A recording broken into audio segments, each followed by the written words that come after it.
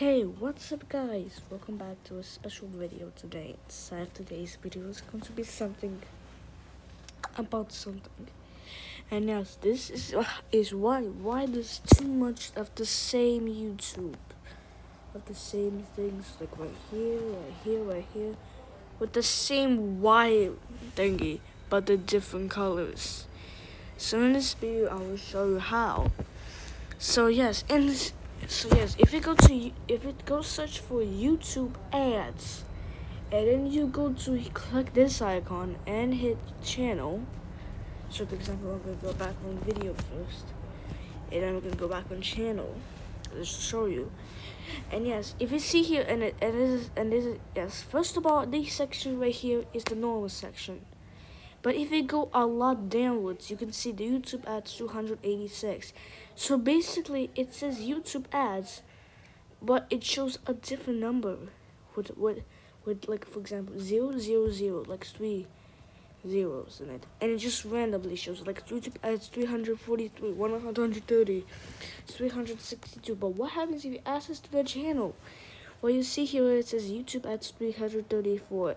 It doesn't show the subscriber count. And there's not even that multiple accesses, but there's only home and about.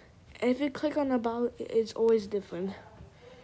Some of them say 2017, some say 2018, some say it was this year, etc., etc. And this is just a quick video to show you how it's done. So I have another way of showing this. So we go to our channel for a bit. And if you try subscribing to them, it doesn't even show. Hold on a moment. It doesn't show. And yes, and if you keep scrolling down, there's a lot of them. Like really a bunch of them. Holy crap. Look at these, there's so many of them. And then if you go down, there's just some regular channels right here. Like that sort of stuff, like McDonald's. I want to buy some McDonald's. Just kidding. This is for a video. Alright, so this multiple YouTube ads, and then right here, the most of them are actually normal channels. So yes, this is just explaining.